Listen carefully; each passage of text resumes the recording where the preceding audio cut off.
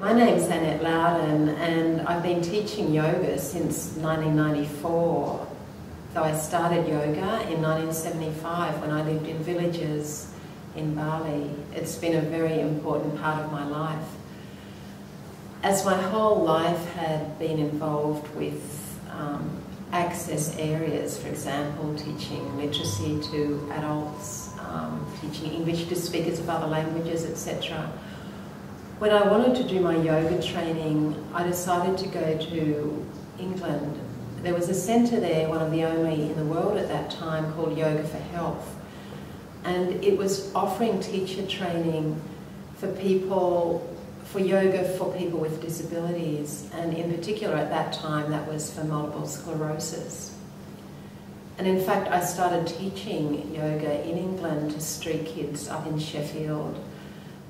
So coming back to Australia, in fact, I taught for the MS Society, which continued for many years until we decided through the MS Society to start getting people with MS into community classes, some of whom needed volunteers to help them move their limbs. So through my training, I then started teaching all kinds of people with many disabilities, and started a class run by an organisation called DARTS, which means Disabled Alternative Road Transport Scheme. And these people in wheelchairs would be brought to a centre which was then at Forestville, and I would teach them each week with the help of many volunteers. I've taught all types of people yoga, including general classes. And through my general classes, in the late 90s, a lot of women started coming who were having treatment for breast cancer. This led to me doing my own research, me doing my certificate in lymphatic drainage to learn what to do for women with lymphedema. And it's actually changed my life. So I work with Encore. I've made a DVD for Encore on yoga for women after treatment for breast cancer.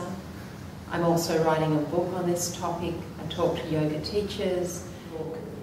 And this year I'll be doing my master's degree in yoga and its effect on women with lymphedema as a result of breast cancer treatment.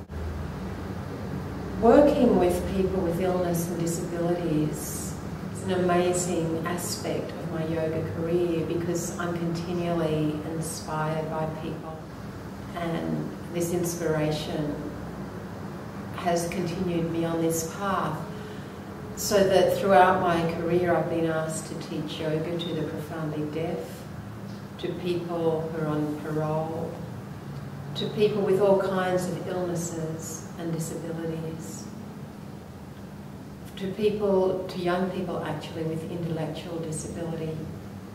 And each time I take on one of these types of yoga sessions, the yoga obviously, as in all yoga, has to be changed to suit each individual.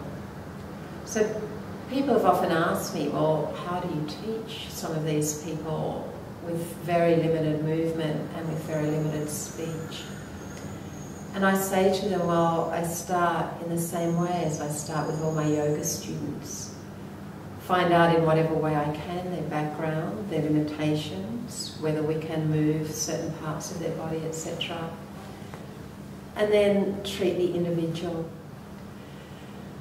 So yoga, as we know, is about union both within and as part of a greater community.